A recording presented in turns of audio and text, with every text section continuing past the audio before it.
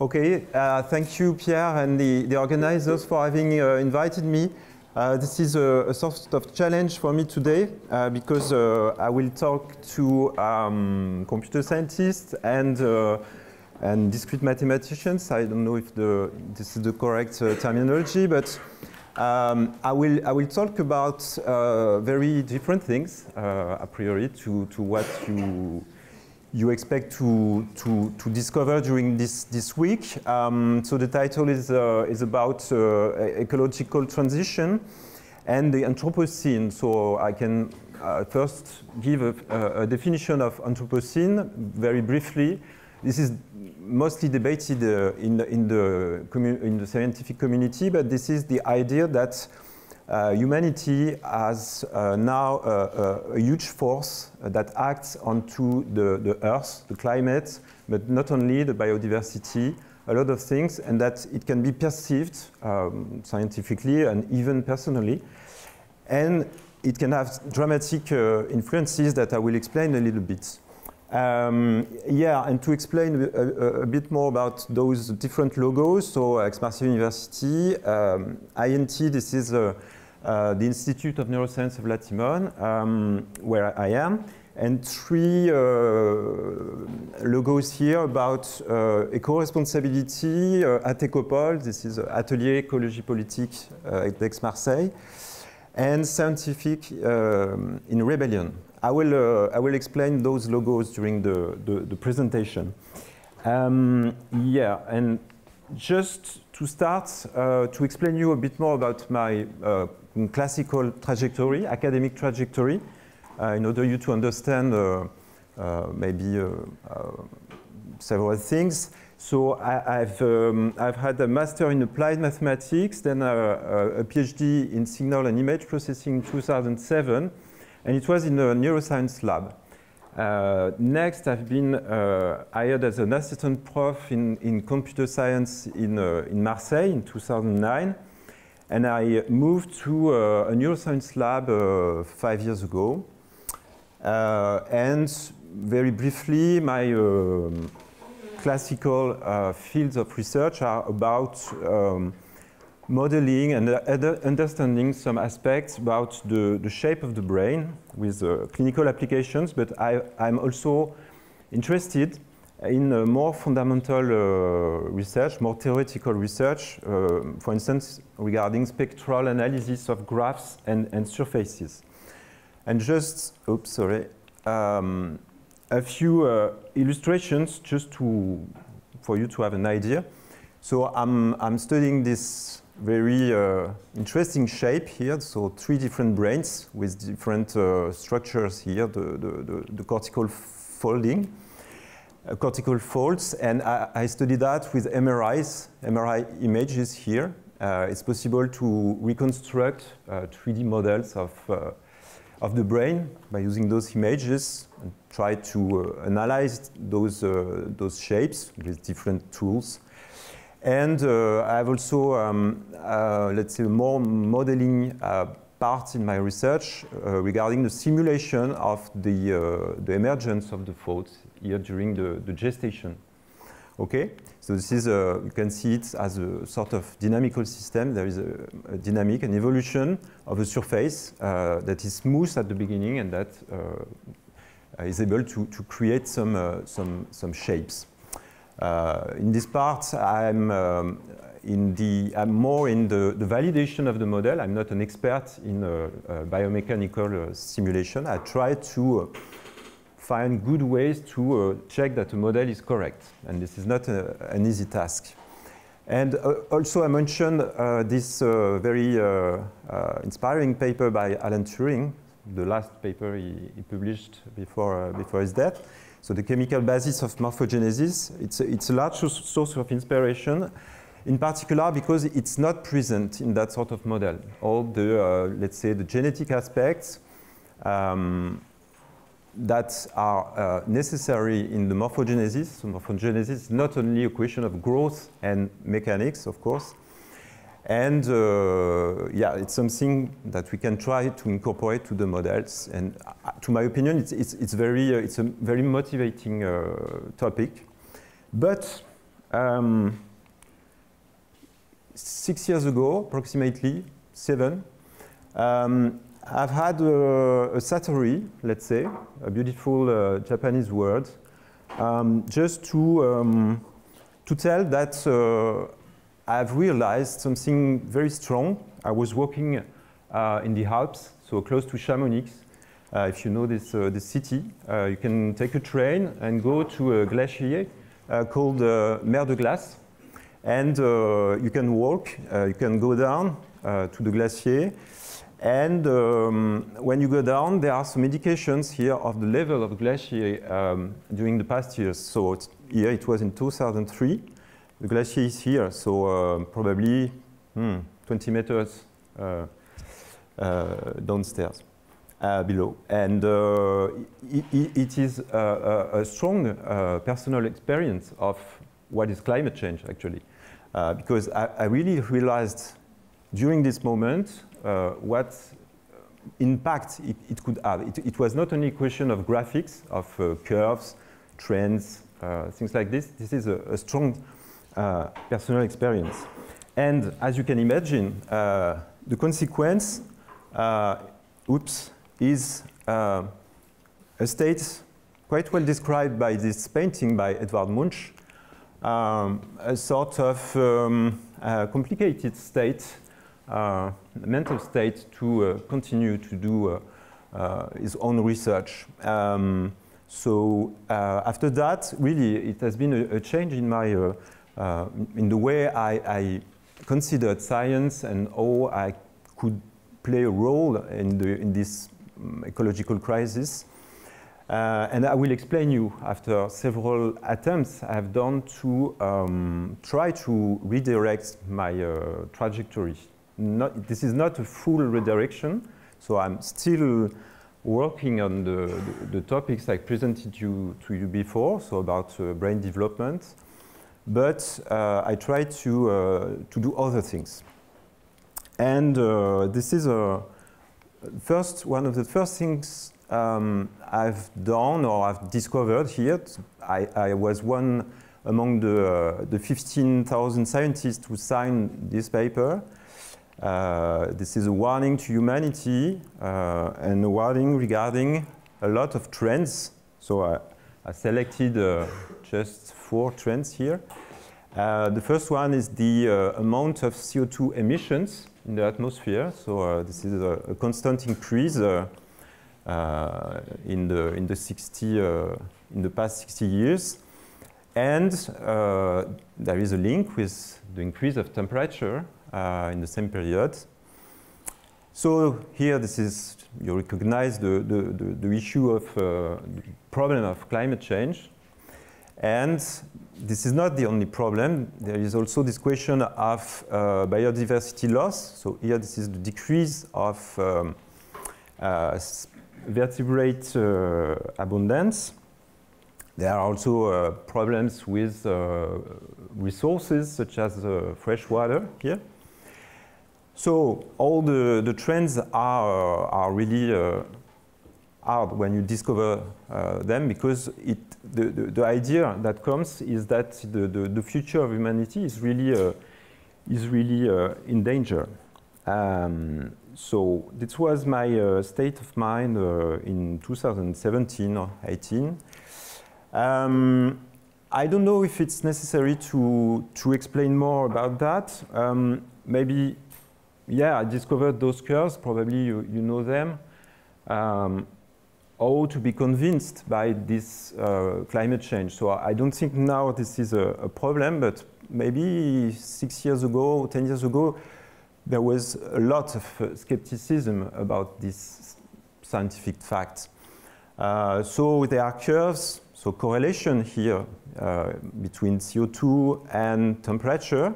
Here, this is the level of CO2 now. There are also models here that try to convince that the anthropogenic forces, so the contribution of human activity, is the only determinant of climate change. So those 2 simulations here. So on the right, you have the black curve here that represents the observation of the temperature. So you can see an increase. And in red and blue, there are two kind of simulations that don't take into account the human activity. So when you do that, when you take only into account, for instance, the variations of the energy brought by the sun, things like this, the model predicts no evolution of the temperature. But if you add the anthropogenic component, you can see that the model is quite realistic, or realistic. So for the IPCC members, so the members of the Intergovernmental Panel of Climate Change, GIEC in French, it has led to a scientific consensus, and now we can really say that climate change is a scientific fact, and no one can contest that the anthropogenic cause is the only determinant. So, for instance, this paper here is a meta-analysis on a large number of articles to show that there is no more there are no more debates on this question. Okay. So once we have said that, what's next? So the IPCC proposes some scenarios to limit the increase of temperature, and for that you need to control the amount of CO2 that the human activity will send in the atmosphere. So in this graphic, 0 is the objective you want to reach. Okay, so 0 is the difference between what humanity sends into the atmosphere minus what is taken by the oceans or the forests. So now there is an excess, clearly, and the trend is increasing, and there are different scenarios. So here, this is the scenario if you want to reach an increase of 1.5 degrees at the end of the century. Here, we have the business as usual policies. So nothing really changed. Or maybe it's optimistic in some sense. The CO2 stabilizes. But the implication of that is an increase of temperature of 3 degrees, at least 3 degrees. Au moins 3 degrés. And as you can imagine, I have no time to detail here the consequences precisely, and it's a bit frightening.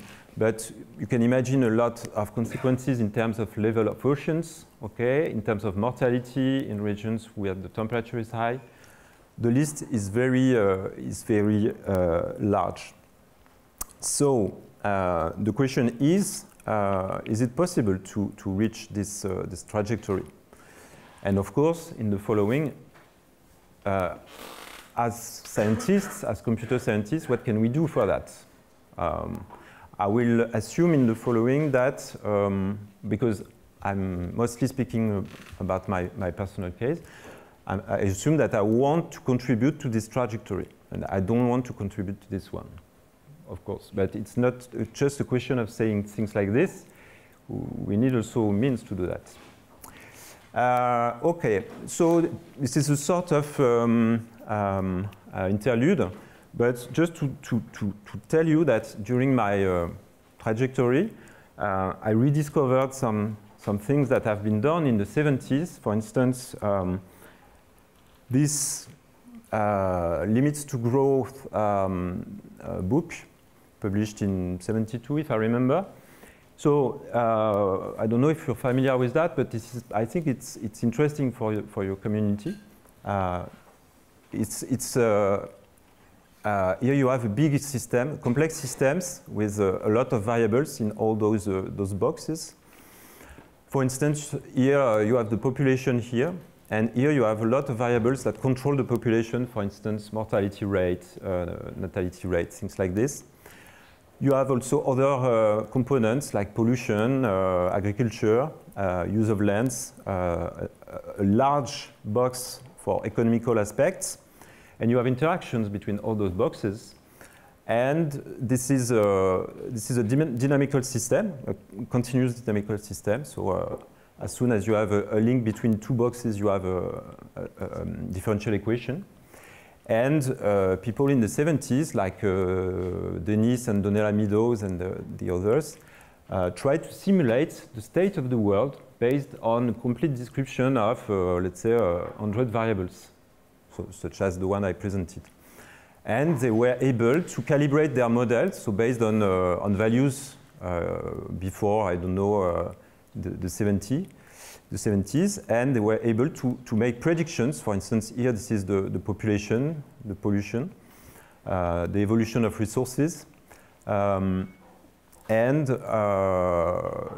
depending on, for instance, whether you have policies to stabilize population or to regulate pollution, you can have different trajectories. Okay. From a mathematical point of view, it's quite frightening to imagine this sort of system and to be sure that the prediction would be correct. But there is a community today that tries to revisit that sort of models, and they show quite interesting results. And okay, so it's just to show you that, because during a short period I was tempted to go to this community. I did not. In the 70s, there is also something to rediscover. I think it's worth being rediscovered. I don't know if you recognize this guy.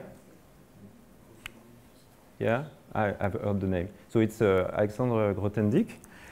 And in 72, he had this famous conference in CERN, the big physics center in Genève, or Lausanne, I don't remember. And the title of the conference was, "Are we going to continue scientific research?" Yeah. And the text is available.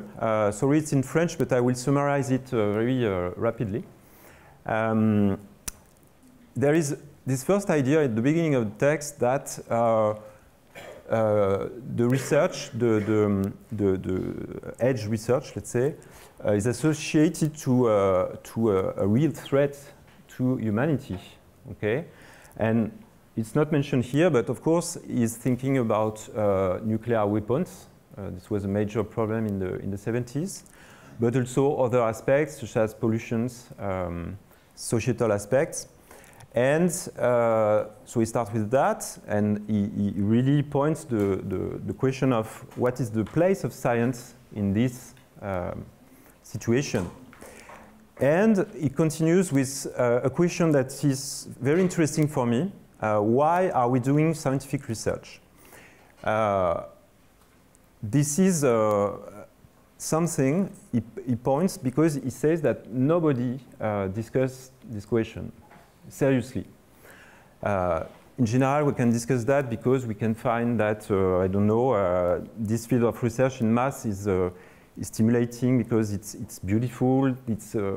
We have some personal desire to do that. It brings us a lot of joy, things like this. But in terms of how we are embedded in the world, it's not really addressed.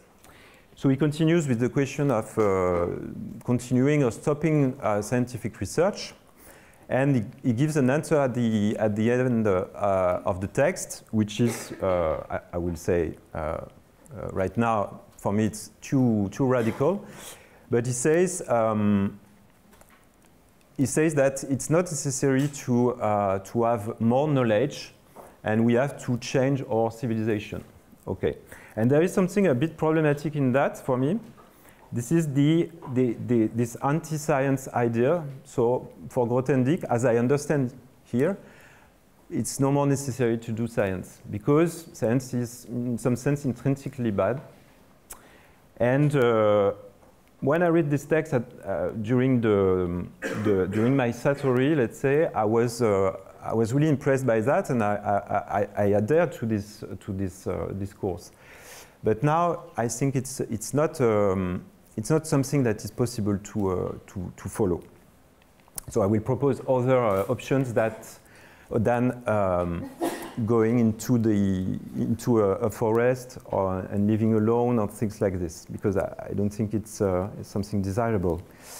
So it's hard to imagine this sort of post-industrial and anti-science civilization, and I would like to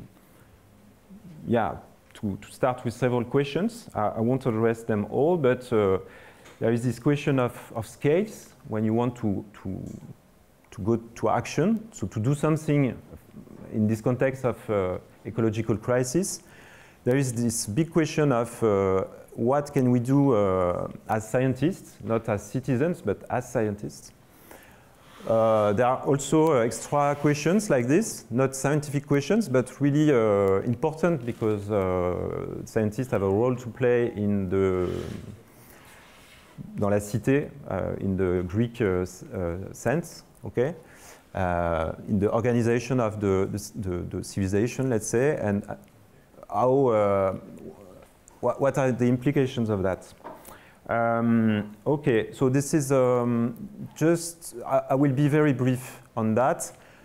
This is a chronology to show you several initiatives in the scientific community. I will just point this one, a French initiative, Labo 1.5. This is about several thousands of scientists in France who decided to decrease the environmental impact of research. You can think of, for instance, traveling. When you travel by plane, you emit a lot of CO2. If you work in a field of research with large equipment, it emits a lot of CO2, of greenhouse gas emissions to build the equipment, to make the equipment work, things like this. So it's a very popular initiative, and now this is well recognized by our institution. This is really fascinating because in 2019, it was not the case. And there has been more, less classical actions, let's say, here. The civil disobedience, I will speak about that later. Just to point that two recent events, here scientists, French scientists have had a trial because they stayed in the Muséum Histoire Naturelle in Paris after the closing of the museum. And they were just here to tell the truth, because it's not a crime, and tell the truth, it's there is a global warming, we have to do something, or politics have to do something, because they don't do anything at the moment. And they won the trial, good news.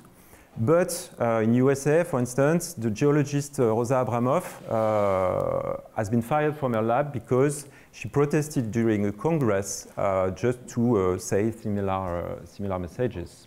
Okay, so civil disobedience is an option for scientists. This is the first answer I can propose to you if you want. So I have to say that personally I've been engaged in some of those actions. So here this is let's say the most radical actions that scientists have done recently in München. They have glued their hands onto this car and to warn about climate change. They have been put in jail for 1 week, and they are their trial is happening now. And on the right, this is Palais Longchamp in Marseille. So if you want to visit the city, this is a very nice place. And there was this message here sent to our French president, Emmanuel Macron, to say that he has to stop to lie. Okay. So this is always this question of telling the truth. Okay. Telling the truth that scientists have established regarding climate change. Okay, there are less radical options. There is a plurality of engagement. So we are scientists, we can write texts.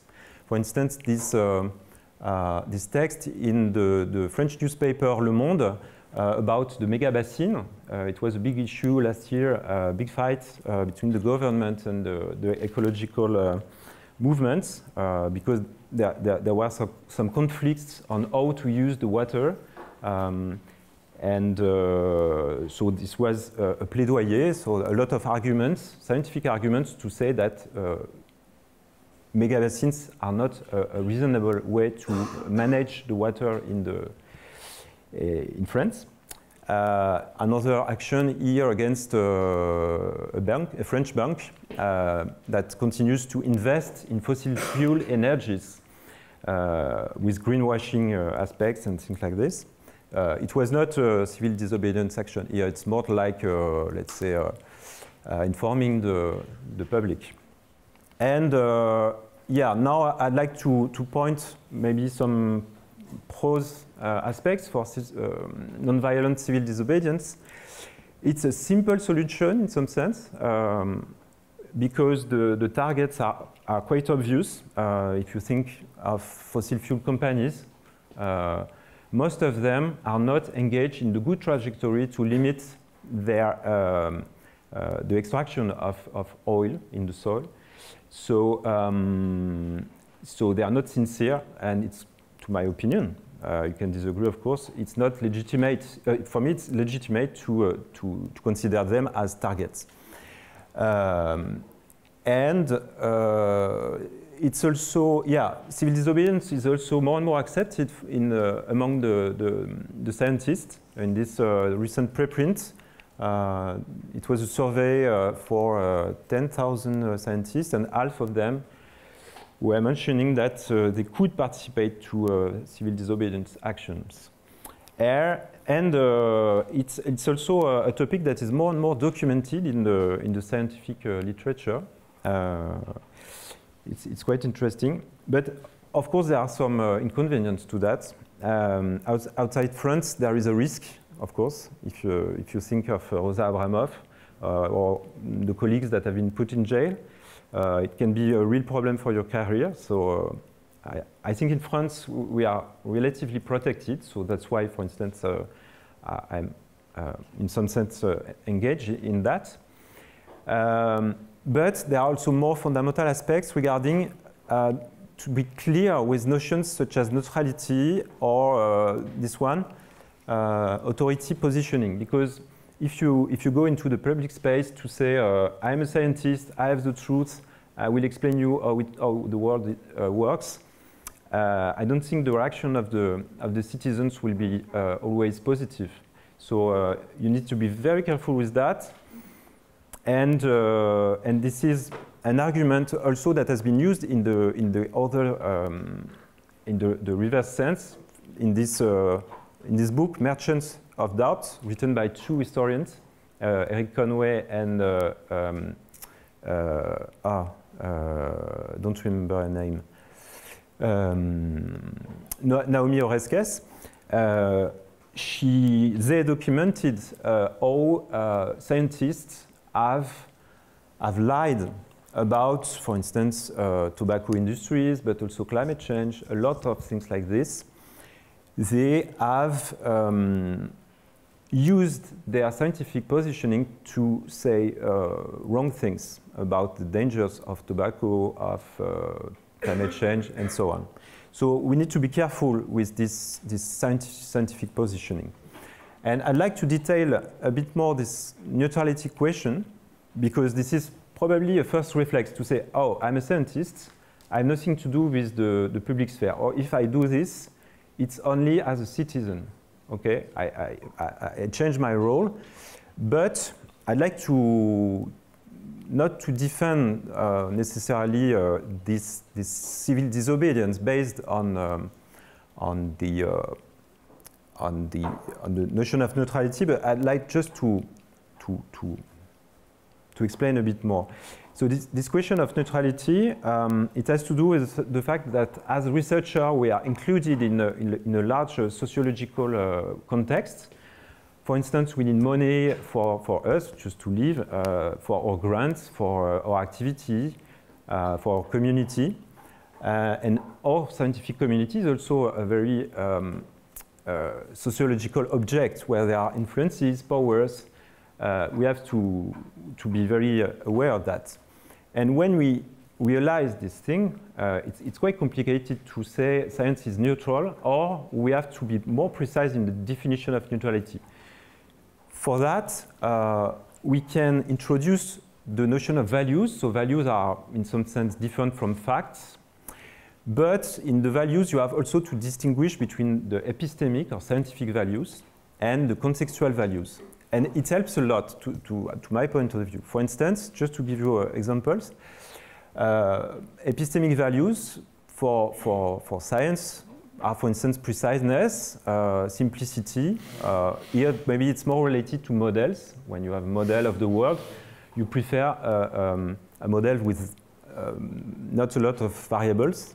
Between two models, you prefer the smallest one. This is Occam's razor principle. You can be also interested in efficiency. This is a value probably that is important for computer science. But in all those cases, those are epistemic values. But there are also probably non-epistemic values, equity, justice, transparency, that are not really fundamental in doing our research, but that can influence a lot our way of doing research. And for instance, I could detail it more later, but efficiency can be maybe in between. Okay, it could be influenced in some sense by contextual influences. Of course, if you have questions, I can stop the talk. And I will close with this text. This is a text in French. I translated it with DeepL.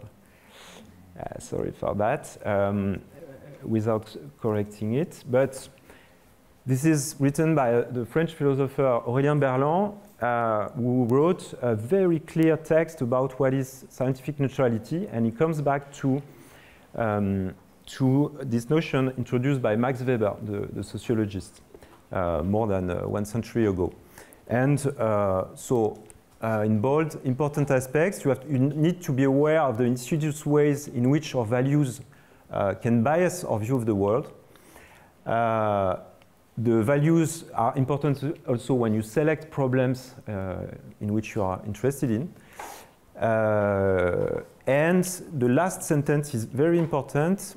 He mentions that today we consider neutrality as granted. So for a lot of scientists, we are neutral. But this prevents something that is really important. This is the reflexivity. So we have to say that neutrality is probably an asymptotic state. It's impossible, infeasible to reach this neutrality.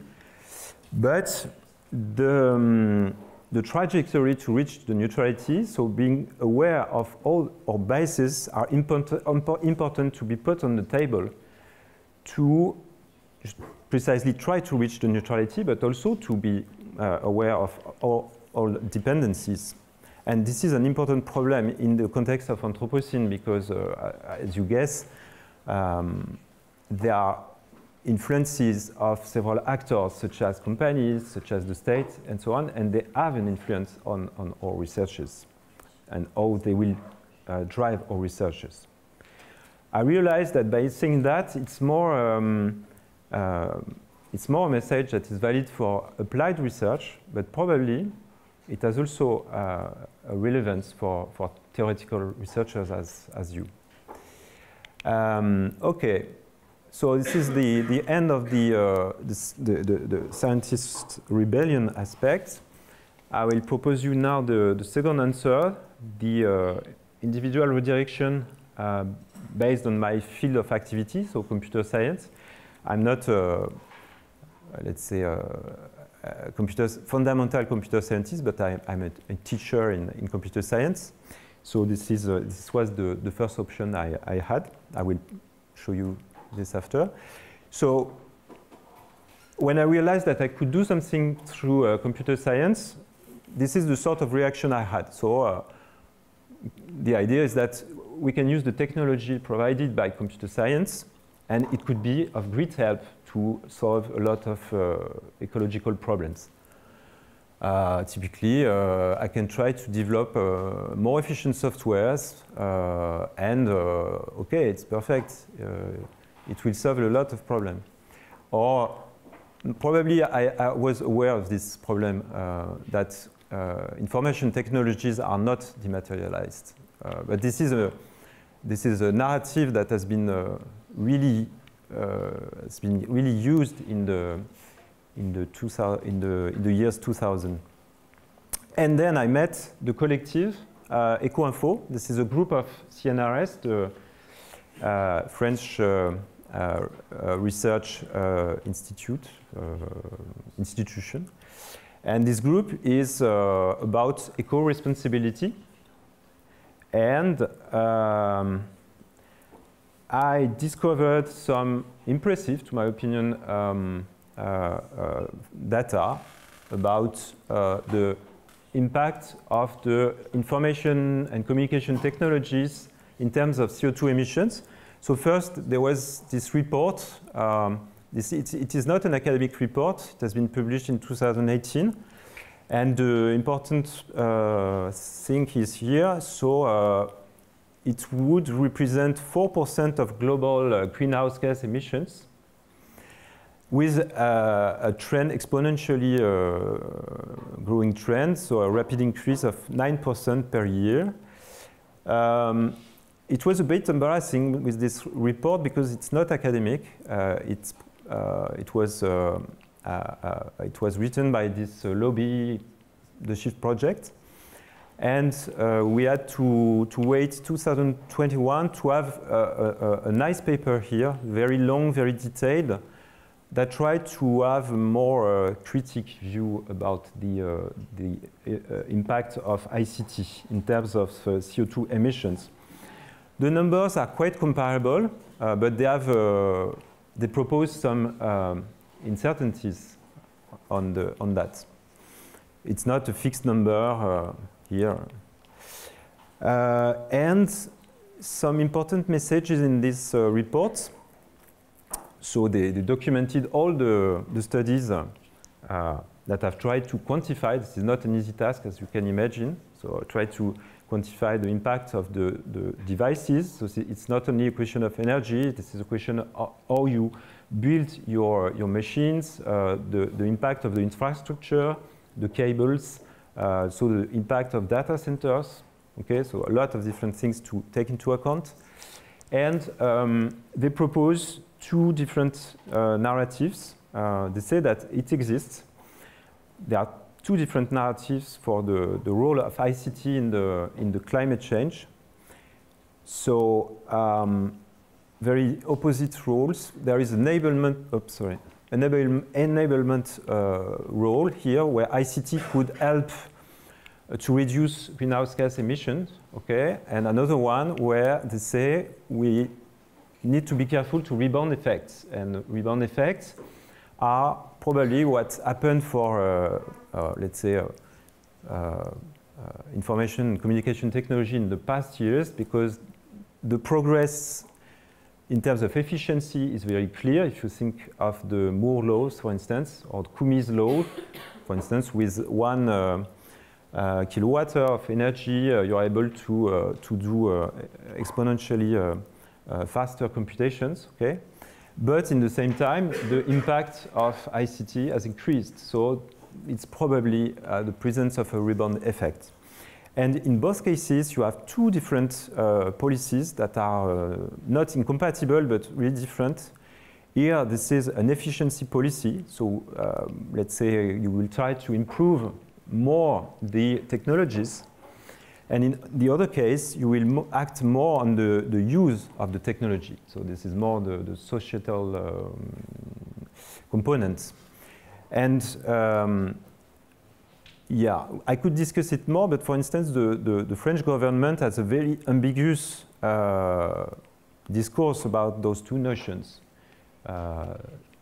For those who have followed this question, sobriety has been a keyword very used in the past year. but I'm not completely sure that they use sobriety as they should. Probably sobriety for them is more related to efficiency. Sobriety is really this idea of having a quota, an absolute value of greenhouse gas emissions, and you have not to exceed it, okay? Efficiency, it's more, I give you a quantity of energy and how many computations can I do with that? Okay, is it clear? Yeah. So once you discover all those things, you want to teach them, so maybe I can be quite fast. But we proposed here a paper with colleagues of EcoInfo to describe several teaching units we proposed in our universities, and we also proposed some difficulties in trying to develop those teachings. So the question of legitimacy, how to introduce that sort of teaching in the programs. And these very difficult questions, how to go from the knowledge to skills, because we have students, they will, for most of them, work after that in companies, and how will they implement all this knowledge concretely in the companies, where, for instance, question of sobriety are quite difficult to implement, because in general it contradicts principles such as doing profit and things like this. So it's not an easy task. We proposed in this teaching, we implemented here in Marseille with some colleagues, I don't know if Pierre-Alain is here, but with very various perspectives, for instance, trying to quantify the energy consumption of programming, just compare different languages and to try to see what is the most efficient. But we proposed also to the students to read articles, just for them to realize how computer science and information technology are embedded in their in the society. Okay, so there are very various topics. Surveillance capitalism, filter bubbles, things like this. There can be a nice mathematics behind. And also interesting reflections here about values in computer science, such as efficiency, but also resilience or robustness. To me, it's really stimulating here because it proposes another approach that is less classic, and that makes think to, let's say, a new paradigm for computer science. Of course, it's not completely new. Robustness to faults, things like this is not new, but yeah, maybe it's something that could have more impact today in a world where resilience is probably something that we want to develop. Okay, and on the research side, I've been interested in this tension here that exists between the positive role of artificial intelligence. So I will precise it just after. For instance, here on this graphic, you have several sustainable development goals, such as defined by the nation, comment on dit, ONU, Organization for United Nations. Thank you. So when you look at these pictures, so you have the feeling that AI is more beneficial than detrimental. But in the same time, there is a tension, because you know that for large neural networks, it can take a lot of energy to train the models. This is already a quite old article, but in this paper they mention that if you train a very large model, it can represent the equivalent of 300 of travels between New York and San Francisco in terms of flights, okay? So 300 tons of CO2 approximately. So there is clearly a tension that if you want to deploy massively technologies such as AI, because they could be beneficial, you have also to take that into account. And for us, it was really a surprise to discover that the narratives around this question don't mention this tension. Well, actually, it's not really a surprise. but we very rapidly, by inspecting the literature in machine learning and deep learning, we have seen in approximately 60 articles that positive applications of machine learning, for instance, for optimizing transportation, for smart cities, things like that, were completely ignorant of the impacts of the technology they proposed. And to us, this is either a bias of techno-optimism or a question of ignorance of what are those impacts. So the conclusion is that we have probably to develop more quantification on the impacts of AI. I can skip that very rapidly. There are methodologies such as life cycle assessment. You can quantify the impact not only of CO2 here, this is global warming potential. There are also the use of water, the toxicity, the use of resources during the life cycle of a device or a software. By showing this picture, you can observe that a lot of that is unknown. So probably we have to do more to understand more about the impacts. But at the end, there is this question. If we succeed in describing precisely all the impacts of technologies such as AI, at the end, we will decide. Okay? In a perfect world, politics, well informed by scientists and by discussing with citizens, they will, for instance, say, okay, this technology has positive impacts or maybe negative, so we won't do it. But is it the case today? I don't think so. There are a lot of examples that show that we have no data, and when we have data, sometimes things are not positive for the environment. And I'm really too long? No? If I want to save time for the questions. But I've just started to investigate more precisely this question of AI in the lab, so in my lab, and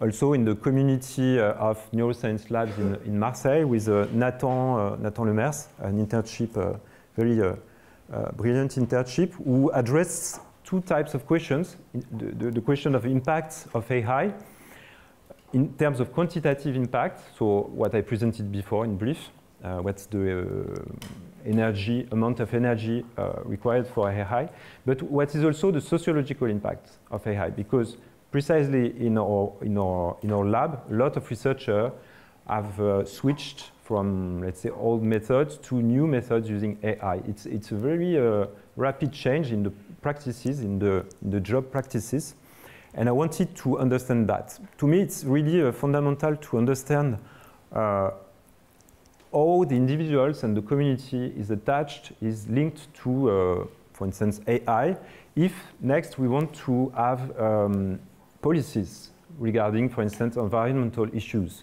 Because you can, I don't believe in, or I don't want authoritarian action that would come from the top and that would say, okay, we have to stop AI in the lab. So for a lot of aspects, competitivity aspects that are questionable, of course, but it means also a lot of students will have no careers if you say we stop. So the idea I really want to defend is that we need to engage all the community in a democratic way to think about those questions and to decide collectively. And to me, it has to be a time included in the research, those collective debates. Okay, so I can skip that. Nathan tried several tools to quantify the impact of AI, and even for all those tools, the results can vary a lot. So it's not an easy task to understand really how it works. So this is my conclusion at the moment. And in terms of qualitative study, yeah, we have tried to understand more the values of our colleagues through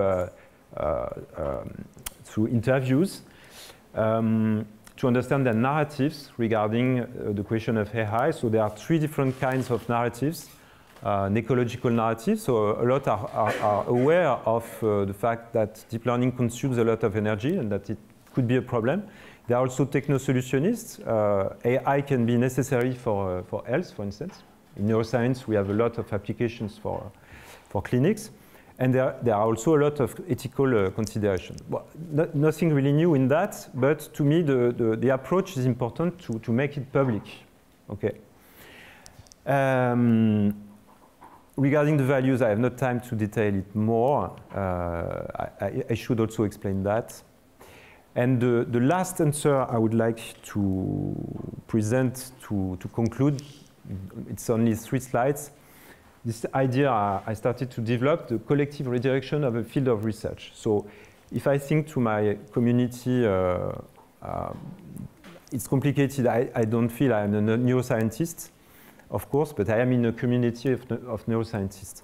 And this community has had this awareness of the impact of research. So a lot of papers in big academic journals with various strategies to try to limit this impact.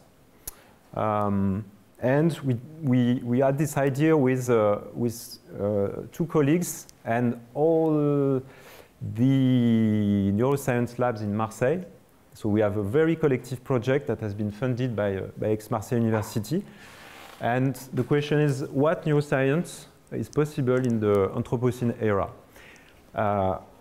We've been inspired a lot by this book, Heritage and Closing, which explains that very synthetically that it's important to try to describe all the zombies infrastructures, this is the word used, so all those technical things that are problematic for environment, typically, and that we have to close in some situations if we want to continue in a sustainable future.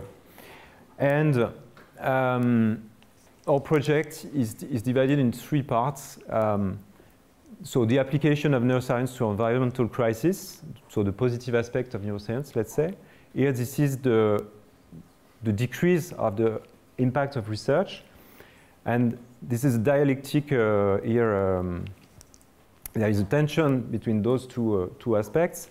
And at the end, this is the synthesis to try to know collectively how and where we can go. And just to say that here, if you replace neuroscience by computer science, probably, or information technology, it's completely, you can translate it literally. So there's nothing really specific to neuroscience. And so I'd like to conclude on that. And the fact that we are now trying to develop those reflexivity and debates in our community, trying to find moments, but institutional moments, to make all those previous questions to put all the previous questions on the table, okay? And there is a positive aspect if we do that. When you do a research that is impactful, you will decrease your activity. And the second positive point is that we can try to find democratic solutions. So I'm relatively optimistic if everybody plays the game. So, and then I conclude on that, just to say that those slides are, let's say, protected by this license. I want to advertise to the advertisement for this license proposed by Eric Tanier and Alexandre Monin. This is a license where when you use, for instance, softwares or documents with this license, you engage to use it for sustainable activities. So this is one way, for instance, one small action that you can try to promote and hope that other people will use it. Thank you for your attention.